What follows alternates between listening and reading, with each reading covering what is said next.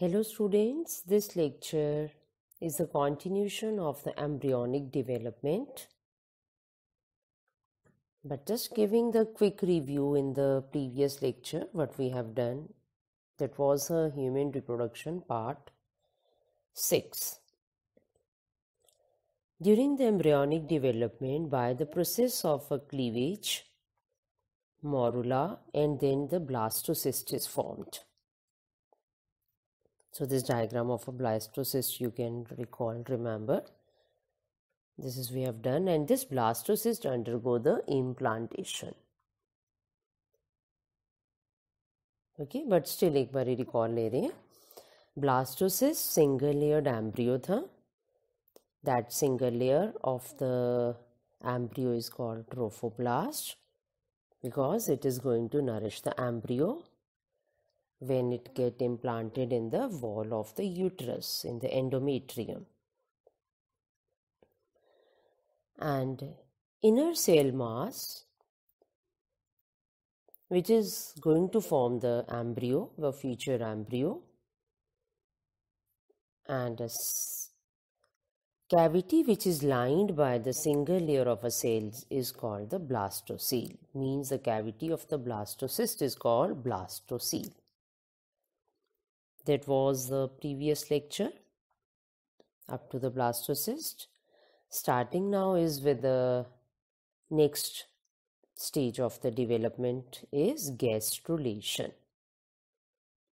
In the gastrulation, the transformation of the blastocyst into an gastrula takes place.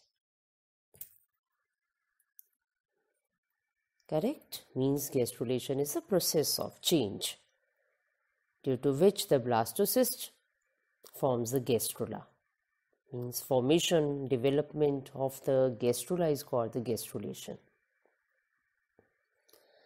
So gastrulation involves the cell movements or morphogenetic movements to form the germinal layers. Means can have a look to the carefully to the diagram, B diagram. In the gastrula, some rearrangement of the cells takes place. Inner cell mass में से कुछ cells नीचे detach हो गए. That small cells, you can see cuboidal cells, is the hypoblast. And the remaining cells of the inner cell mass also go certain rearrangement by attaining a particular new shape or the size of a cells, that is called epiblast. Means inner cell mass दो layers में divide हो गया है, ऊपर epiblast और नीचे hypoblast. So means otherwise epiblast or hypoblast collectively is the two layers is now formed, and it is also called collectively as the embryonic disc. And this is going to form the future embryo. And in a triploblastic animals or human development we are doing, these two germ layers, or not a germ layers exactly, we can say now, these two layers, hypoblast or epiblast, is going to form the future three germinal layers named as ectoderm, endoderm, mesoderm. Okay, so that's, I think, in these two diagrams we can come to know the difference between the blastocyst and a gastrula. Students, this diagram of gastrula is not given in your NCERT, only the blastocyst is given. But to understand the theory of the next topic, or for the one more last diagram, this with the help of diagram will be easy for you to understand. Whether you are going to draw it is in the board exam, it is not very important, I can say. But to understand the topic, this B diagram is repeating again is not NCERT. But to understand the topic of the NCERT, you should go through the next 3-4 extra diagrams just for your understanding, for your objective questions also. Quick review is taking up blastocyst और gastrula में क्या difference हुआ. Blastocyst single layer embryo था, 7th day में था, it undergo implantation और इसमें inner cell mass था. उसका opposite देखें gastrula में क्या हो गया, 2 layered embryo, एपीब्लास्ट हाइपोब्लास्ट में डिफ्रेंशिएट हो गया इनर सेल मास. ये इम्प्लांटेशन के बाद नेक्स्ट स्टेज आ रहा है, इससे आगे जर्म लेयर्स बनने जा रही हैं. Okay, clear, that's the main difference. Inner cell mass contain the stem cells which have the potency to form all the tissues or the organs. That's why we are talking about that is epiblast and hypoblast. Both of them is going to form the embryo, a future embryo. Okay, so starting with the first stage, how the rearrangement or how it is takes formation of the germ layer starts. First of all is the formation of endoderm. Means अगर first point है gastrulation में formation of endoderm, understood the first question we have covered is name the first formed germinal layer of the embryonic development. The first formed germ layer is endoderm. So how it is formed? Inner cell mass flattens and it forms a layer around a blastocele. And that is the first germinal layer is endoderm. And this endoderm in contact with that embryonal knob or named as epiblast also is going to form a primitive gut of the embryo. And the remaining part which will gradually develop along with the trophoblast means hypoblast के cells trophoblast के साथ साथ जब 2 layers बनाना start कर देंगे और वो layer endoderm की क्या बनाएगी, that is a yolk sac which is the extra embryonic fetal membrane. Okay students, in this first point we have covered the formation of endoderm, although in the beginning also I have covered, but it was I have considered the difference between the blastocyst and the gastrula. Okay, so when it is the first germ layer endoderm is formed, then in the next stage we can say the remaining cells of the inner cell mass undergo the rearrangement to form the embryonic disc or epiblast. Means the remaining cells become long columnar. Now it is called embryonic disc or epiblast. And this epiblast forms both mesoderm and ectoderm. So again means the rest of the blastocyst is all extra embryonic. Means it's going to form the extra embryonic fetal membranes. Okay, so coming to this diagram next, can have a look to the diagram first, named as numbering is for the C. Epiblast sales trophoblast से separate हो गए हैं थोड़े और ऊपर एक cavity form हो गई है. And that cavity means in the third step what happens, the formation of amniotic cavity. Means a space between the embryonic disc and the trophoblast. Correct? That is shown in this C diagram, the formation of amniotic cavity. So when this amniotic cavity is formed, then in the next stage, the formation of the mesoderm takes place. Means from the epiblast or from the embryonic disc, between the, that is endoderm and embryonic disc, means at the hind end of the embryonic disc, we can say, proliferated cells detach from this disc between trophoblast and endoderm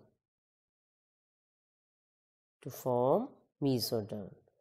Means epiblast और hypoblast के बीच में जो एक layer बनेगी, that will be called mesoderm. Still in the C diagram both labelings is epiblast और hypoblast है, क्योंकि अभी ये अर्ली डेवलपमेंट स्टेजेस हैं. अभी हमने इसको एक्टोडर्म, एंडोडर्म, मेसोडर्म एग्जैक्ट नहीं कहा. डेवलपमेंट हो रहा है और ये बनाएगा आगे. तो नीचे की लेयर हाइपोब्लास्ट और ऊपर एपीब्लास्ट. हाइपोब्लास्ट ने बनाना है एंडोडर्म, एपीब्लास्ट ने बनाना है एक्टोडर्म भी और मेसोडर्म भी.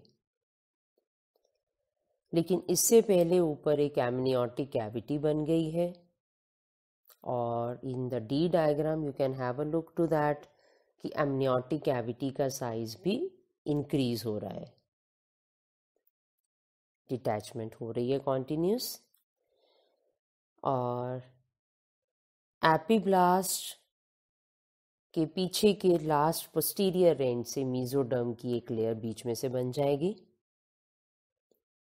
And when it is formed in the fifth stage, then the formation of ectoderm, जब mesoderm बन जाएगा तो remaining cells of the epiblast or embryonic disc is going to form the ectoderm. So that is how the three germ layers is formed. सबसे पहले बना था endoderm जो hypoblast बना रहा है, फिर एपीब्लास्ट के सेल्स में रीअरेंजमेंट होकर उसने बनाया बीच में मेसोडर्म, मतलब एपी और हाइपो के बीच में मेसोडर्म आ जाएगा. And then last of all is the ectoderm will be formed. So now just in this diagram, D diagram, students carefully have a look to the labelings. Epiblast और hypoblast sales जो इकट्ठे हैं, while hypoblast के sales जो trophoblast के साथ हैं, that is going to form the extra embryonic fetal membrane called a yolk sac. Means endoderm cells of the yolk sac it is. Yolk sac is the extra embryonic fetal membrane. Okay, that's formed, and the cavity of it will be later on called as the primary yolk sac. But it is, we are doing the development of the human beings, early embryonic stages and the human beings. This yolk sac is not filled with the yolk. Instead, this yolk sac help in the formation of the RBCs in the early embryonic stages. Students, why I am explaining this topic of the yolk sac, or the new word theory is not given in your book NCERT, but diagram mein this word is explained. Can have a look to that I will take up afterwards is extra embryonic membranes. Can have a look to this diagram of the human fetus within the uterus. It is an embryo, and embryo is held with the help of the yolk sac to the placenta. Okay, so how this yolk sac. So coming to the next, extra embryonic or the fetal membranes. Although this topic is not in your NCERT, but to understand the previous diagram of your book NCERT, this topic you should go through. And this topic, or the diagram of extra-embryonic fetal membranes is the requirement in your next chapter of reproductive health under the topic is amniocentesis, a method to determine the sex of a fetus is amniocentesis in the reproductive health. There also you can draw this diagram for the topic is repeating amniocentesis. So, extraembryonic fetal membranes are 4 in number. Outermost is the chorion, that's number 1. Number 2 is the amnion. Number 3 is yolk sac, and the number 4 is the allantois. Okay. So, now these 4 extraembryonic membranes, how that it is formed. Now we can have again the comparison or how it is formed with the previous diagram of that gastrulation, the last diagram of the gastrulation, if you remember, was a epiblast or a hypoblast. This epiblast or a hypoblast is going to form the embryo. This is a red color I have shown in this diagram is the embryo. Okay, and above in the previous diagram again we have done above that epiblast is amniotic cavity. Same you can notice here, the above the red color embryo is the amniotic cavity, means amnion के अंदर जो space है that space is amniotic cavity, and that space is filled with the fluid called amniotic fluid. And over it, which was in the previous diagram we have done, whether it was a blastocyst or a gastrulation, the outermost layer was a trophoblast, which is now going to form as a or called as a chorion. Chorion is formed from the trophoblast. So again can have a look to the previous diagram. Hypoblast के नीचे जो sales हैं that is forming the yolk sac, और फिर उसके अंदर उसकी cavity है योक सैक की. ठीक है, same is here, means red colour embryo के नीचे जो 2 स्ट्रक्चर्स बन रहे हैं that is a endoderm in origin named as yolk sac and allantois. Is it okay? So, if you see, it seems to be this diagram of extraembryonic fetal membranes is complicated. How to draw it? Now we can have it in the stages. If we will take up the first of all, a red color embryo is there, and below that, जो second layer बन रही थी trophoblast के अंदर, that is going to form the yolk sac. But this yolk sac, for just a drawing sake, I am giving you here is a separately now. How to draw? पहले आपने red color embryo बना लेना है, उसके नीचे ये 2 extra embryonic fetal membranes बन रही हैं. One is yolk sac and other is allantois.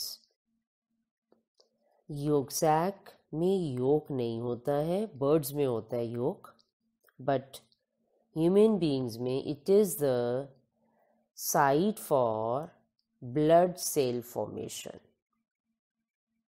Okay, that is a yolk sac. The second layer is second extraembryonic layer. Below the embryo is allantois. Understood? Embryo का सबसे पहले endoderm बना था, endoderm से गट बनता है, alimentary canal. So allantois is a sac-like structure from the gut of an embryo near the yolk sac ही है ये भी, और ये भी रिड्यूस्ड स्ट्रक्चर हो रहा है, और ये दोनों ही क्या करती हैं, अम्बिलिकल कॉर्ड बनाती हैं जो इसको कनेक्ट करेगा, और इसके थ्रू ब्लड वेसल जाती हैं to the placenta. Just repeating, ये दोनों ही स्ट्रक्चर्स क्या बनाते हैं, अम्बिलिकल कॉर्ड. जो आपकी एनसीईआरटी बुक का डायग्राम है इसको आप रिवर्स उल्टा कर दें तो यू कैन नोटिस दैट कि it is okay, can have a look, ये आपके एनसीईआरटी का डायग्राम आ गया। सो इसको अगर हम उल्टा कर दें तो देन वी कैन नोटिस ये दोनों क्या बना रही हैं, umbilical cord. Is it okay? Umbilical cord से एम्ब्रियो कनेक्टेड है टू द प्लेसेंटा, उसको भी अलग से भी टेकअप कर लेंगे हम। Clear? The third extra embryonic fetal membrane is amnion, जो एम्ब्रियो के ऊपर है ऐसे। ठीक है, अगेन अगर हम बुक की बात करें तो उसको ये अपसाइड डाउन करें तो फिर इन्वर्टेड बन जाएगा। यहाँ पर कैन हैव अ लुक, उल्टा कर दिया इसको, तो ये सारी कैविटी कौन सी आ गई, एमनियोटिक कैविटी। एमनियन मेम्ब्रेन है और कैविटी का नाम है एमनियोटिक कैविटी और उसके अंदर फ्लूइड है call amniotic fluid. Means amnion को कैसे डिस्क्राइब करेंगे, a space between the embryo and amnion is called amniotic cavity and which is filled with a watery fluid which is secreted by both the membrane as well as the embryo. Its main function is protection from desiccation, मतलब drying of the embryo से drying of the embryo को prevent कर रहा है, dry नहीं होने देता, keep it moist and also act as a shock absorber, protective cushion that absorbs the shock. From this amniotic cavity, बेटा मैंने अभी जैसे बताया पहले कि ये आपका 4th चैप्टर में आएगा, इस एमनियोटिक कैविटी से fluid is taken, amniotic fluid, and that fluid help in that is checking the sex of a child और even the chromosomal abnormalities or any type of the abnormal disorders, metabolism का हो चाहे genetic और congenital by birth कोई disorders हो, इस fluid से check किया जा सकता है। ठीक है, ये fluid है amniotic fluid, बट इस टेस्ट को जिसको बताया था शायद आपको नाम amniocentesis, ये बैंड है क्योंकि इसका मिसयूज हो रहा था to bring about the female फीटेसाइड्स, abortions of the female foetus, तो इसके ऊपर बैन है इस टेस्ट के ऊपर। Okay, next is the outer most layer is named as, जो कंप्लीटली एम्ब्रियो को सराउंड कर रही है, जो ट्रोफोब्लास्ट ही थी अब उसका नाम हो गया कोरियन, और जो प्लेसेंटा फॉर्मेशन में हेल्प कर रहा है। Understood? The main function of it is the protection. The main function of it will be the protection. It is. So अगर हमें ये चारों fetal membranes समझ आ गया है, although बेटा ये डायग्राम नॉट NCERT, गैस्ट्रुलेशन के भी डायग्राम्स NCERT के नहीं है, नहीं रिक्वायर्ड आपको बोर्ड एग्जाम के लिए, एक्स्ट्रा एम्ब्रियोनिक फीटल मेम्ब्रेन्स के भी डायग्राम आपको नहीं रिक्वायर्ड है स्कूल और board exam, but in topics को जो एनसीईआरटी की रिटन डिस्क्रिप्शन के टॉपिक्स को समझने के लिए ये डायग्राम्स के बिना नहीं समझ आएगा। ठीक है, नाउ ओवरऑल अगर लुक करें for that is the first, ये जो हम बिगनिंग से बार बार बोल रहे हैं कि ये डायग्राम इम्पॉर्टेंट है या नहीं है, वो आई नेवर यूज टू से, whenever I start with any of the topic I give a high weightage to the topic, because in the board exam in bio beta, that's the 3 sets of the question papers is there, और उसमें may be 10, 20, 30% the changes is there in the questions, may be एक chapter के 3 questions तीनों sets में different आ गए तो हमारा तो पूरा चैप्टर कवर हो जाएगा। So that's why you can't leave any diagram, any topic from NCERT book. सो फिर से अब इस डायग्राम को ही अगर हम टेकअप करें कि human foetus with in the uterus, NCERT diagram है ये। ठीक है, सो इस डायग्राम में अगर आपने अब उस डायग्राम को कवर कर लिया है तो ये एम्ब्रियो आ गया, योग सैक और एलेंटॉइज ने क्या बनाया है, अम्बिलिकल कॉर्ड को, योग सैक लेबलिंग किया हुआ है, the other labelling it should be, जो एक और प्रोजेक्शन बन रहा है जो क्या होगा जिसको लेबलिंग किया हुआ है बुक में, umbilical cord with its blood vessels, actually it is एलेंटॉइज and yolk sac दोनों बनाते हैं अम्बिलिकल कॉर्ड। ये फीटस की नेव से कनेक्टेड होता है और ये अम्बिलिकल कॉर्ड से एम्ब्रियो अटैच होता है प्लेसेंटा से, और प्लेसेंटा का कोरियोनिक और प्लेसेंटल विलाई ये कौन सी लेयर बना रही है? सबसे बाहर देखिए लाइट थोड़ा ग्रेइश कलर है, इज द कोरियन एविटर। अब ग्रे और अंदर की लाइन में मतलब एक एमनियन, एम्ब्रियो के बाहर जो एक ब्राउन कलर का शेडेड पार्ट जा रहा है ये एमनियन बना हुआ है, और उसकी एम्ब्रियो की कैविटी का नाम क्या होगा? Amniotic cavity. This is not done in the book, ये लेबलिंग नहीं है। आप इस डायग्राम के कंपैरिजन में इसको आप देख सकते हो कि एमनियोटिक कैविटी है। और कोरियन जो बाहर की लाइन है जिनने क्या बनाया? प्लेसेंटल विलाई और कोरियोनिक विलाई। कोरियन क्या बनाता है? प्लेसेंटा। और इवन दिस ट्रोफोब्लास्ट सेल जो है, जो पहले थे trophoblast, they start producing in the early pregnancy only is human chorionic gonadotrophin hormone। और ये human chorionic HCG, human chorionic gonadotrophin, repeating abbreviation HCG, कौन प्रोड्यूस कर रहा है? ट्रोफोब्लास्ट। लेकिन ट्रोफोब्लास्ट ने बाद में क्या बना दिया? कोरियन। कोरियन ने बाद में क्या बनाया? Placenta. I am again on the same diagram पर हूँ आपकी NCERT के बेटा, रिकॉल ले रहे हैं पीछे से आप। Human foetus with in the uterus, इसी डायग्राम से आपको बता रहे हैं ये पॉइंट। और अंडरस्टूड प्लेसेंटा फिर प्रोड्यूस कर रहा है HCG, और ये HCG की प्रॉपर्टीज बिल्कुल सेम है जैसा कि क्या था? LH। मतलब इसने किसको मेंटेन करना है? कॉर्पस ल्यूटियम को, to produce the progesterone. Clear? इतना बड़ा जो सारा ग्रे लाइट कलर बाहर की तरफ आ रहे हैं प्रोजेक्शंस, यूटराइन वॉल में फिक्सिंग हो रही है। फिक्सिंग के लिए ये पूरा फीटस की मेम्ब्रेन्स है और उसके अंदर एम्बेडेड है यूट्रस के अंदर। सो ये प्रोड्यूस कर रहा है अब हार्मोन इज प्रोजेस्टेरॉन। सो जब progesterone he, as you know menstrual cycle में कि progesterone luteal phase, secretory phase में आता है हार्मोन। सो अंडरस्टूड है इस फेज में प्रोजेस्टेरॉन की सिक्रीशंस जब बहुत ज़्यादा बढ़ जाएंगी तो ये क्या प्रोड्यूस करेगा? सिक्रीशन। सिक्रीशन के लिए can now notice is diagram में मेंशन्ड है कि बर्थ केनाल में, cervix with the vagina form the birth canal, वहाँ पर ये क्या प्रोड्यूस कर रहा है? A plug of mucus in cervix, that is during pregnancy. Understood है कि अगर प्रोजेस्टेरॉन की प्रोडक्शन शुरू हो गई, प्लग आ गया, मेंसुरेशन स्टॉप रहेगी।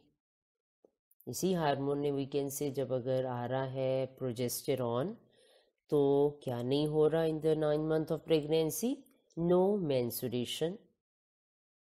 और एंडोमेट्रियम की वॉल को मेंटेन करके रखना है, थिक करके रखना है, और म्यूकस प्लग की तरह उसको मतलब ब्लॉक कर देना है सर्विक्स और वजाइना रीजन पे। So now with this description I think this diagram is very clear to all of you.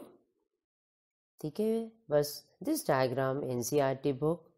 सो बेटा, to understand this diagram only we have taken so much description.